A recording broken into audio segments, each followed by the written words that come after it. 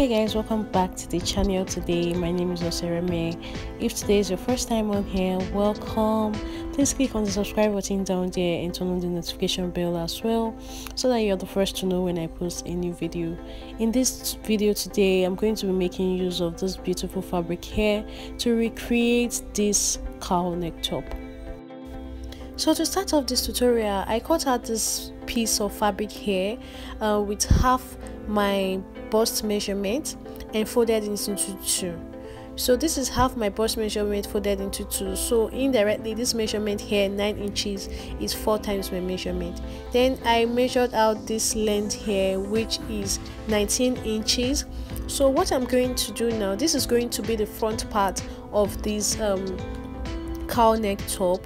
So what I'm going to do now is to measure out 5 inches away from the upper part of this dress here, and I'm going to fold it in. So guys, you fold it in like this, and then after this I'm going to ensure that it's exactly 5 inches that I'm folding in. So this is what I have now. This is exactly 5 inches. So as you can see, I went ahead to fold it up a second time back to the way we started this tutorial. So this is what we have. Now at this point, I'm going to take my armhole measurement from the upper part of this fold here. I took 5 inches, as you can see, and from this part I measured out my shoulder measurement, and I removed 1 inch away from that. So shoulder measurement minus 1 inch is what I used here, and I marked it as well. So from this point here, I'm just going to make a curve to give me my armhole.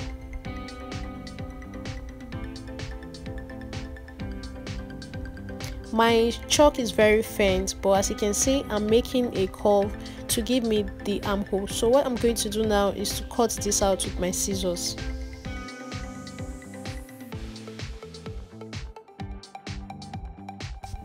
So this is going to be the front part of this top, and what I'm going to do now is to leave this aside.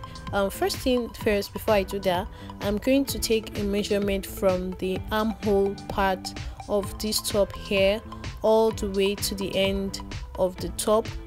That is what I'm going to use to measure out the back part of this dress. So what I have here is 10 inches. So I'm going to measure out 10 inches now on the back part of this dress. And guys, the fabric I actually have here is not up to 10 inches because this piece I'm using to recreate this top is a tiny piece of fabric that remained from a dress I actually made for someone a week ago. So what I'm going to do now is to measure out my bust measurement, which I already did just now, and I'm going to measure out that same measurement on this back piece, and I'm going to cut it out. But what I'm going to do is that I'm going to be joining another piece to the top of this dress so that it will be able to get to the 10 inches that I need for the back. But firstly, I'm going to cut out the bust parts, like the measurement, using the bust measurement to cut out the back piece before adding to the length of the top. So this is actually the back piece. I'm just going to use this remaining piece now to cut out exactly the same width of fabric, just that the length will not be the same. So I'm just going to cut this out now. This is what I'm going to join to the other piece to make it longer.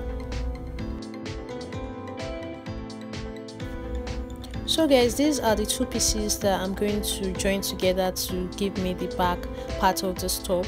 So what I'm going to do now is to put it together right side facing each other like this, and I'm going to take this to my sewing machine and I'm going to stitch it down all the way to the end here. So as you can see, I've stitched it down here, and this is what it looks like. It came out very beautiful, and you can barely know that it's stitched down there because of the plenty patterns on the dress. So what I'm going to do now is to bring back the front pattern here, and I'm going to niche the part where I folded it in so that I will know exactly where it's supposed to be, because right now I can barely even recognize the part where it was. So now I put the front and the back patterns together so that I would be able to get the length for the back. The back is supposed to be 10 inches like we measured in the beginning. Because of the folding I did here, it's way more than that. So I'm going to measure out 10 inches on the back and I'm going to cut off the excess.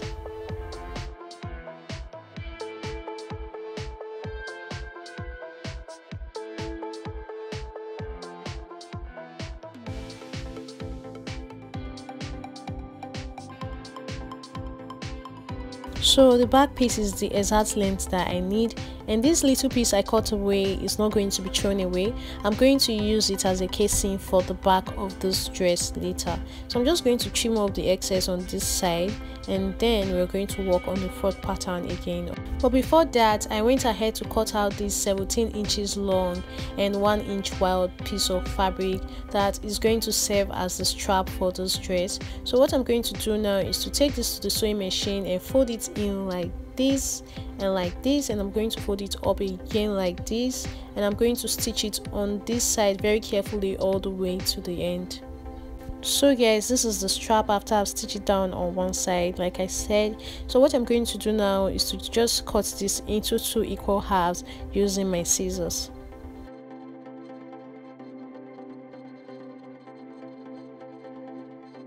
So guys, I brought back the front part of the dress. This is how it looks like when it's all opened up. So I'm going to fold it back in. That was why I made that point there earlier with my scissors, just so I'll be able to fold it in very easily when I want to. So now what I'm going to do is to put my strap here right at that point that I marked inside it like this, and I'm going to cover it up with the other piece that I folded it, and what I'm going to do is to stitch this down on my sewing machine here, and I'm going to do this exact same thing on this other part of the sleeve as well, and I will stitch it down as well on my sewing machine.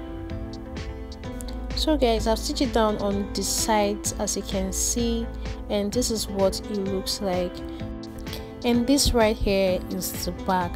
So we're going to leave this aside now, and we're going to work on the front pieces, or the back pieces, sorry, of this top. So I'm going to place the right sides face them together like this, right sides facing each other, the front and the back pieces, and I'm going to put the straps correctly on the back pieces like this. And what I'm going to do is to use my tape measurement to measure about 5 inches away from the end of the fabric here on both sides, and I'm going to do this on both sides. Next thing I'm going to do is to use that tiny piece I cut away earlier to cover this up here like this. At this point, if you have your pins, please pin it down, especially at the place where the straps are, just so it doesn't pull off while you're sewing. So I'm going to take this to my sewing machine and stitch it together like this. So guys, I've stitched it down, and this is the back of the top with the straps attached to it. So this is what it looks like after attaching the straps. So the next thing I'm going to be doing now is to work on the sides of the top. So this is how the both of them look like together right now. I'm just going to arrange it properly, arrange the front and the back pieces together, and we are going to work on the sides.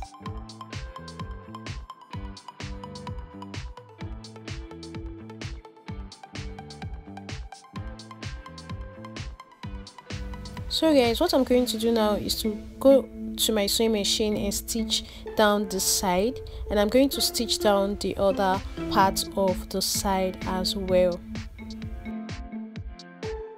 So guys, after stitching down the sides, this is what I have. This is how it looks like after I've stitched it down on the side.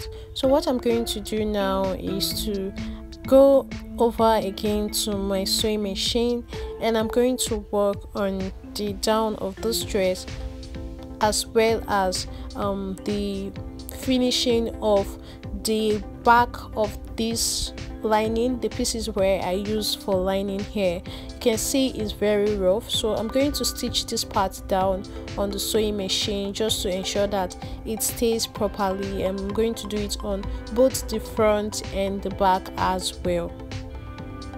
So guys, this is the final product. This is how it looks like after I've stitched it down here and here. And yes, I could get away with stitching it like this because this fabric is so has so many patterns and my threads are not going to show. So basically that's all for this video. This is how to make a very simple cowl neck top. Let me know what you think about this video in the comment section. If today was your first time on here, please subscribe to the channel and turn on the notification bell as well. I will see you in the next one. Bye guys.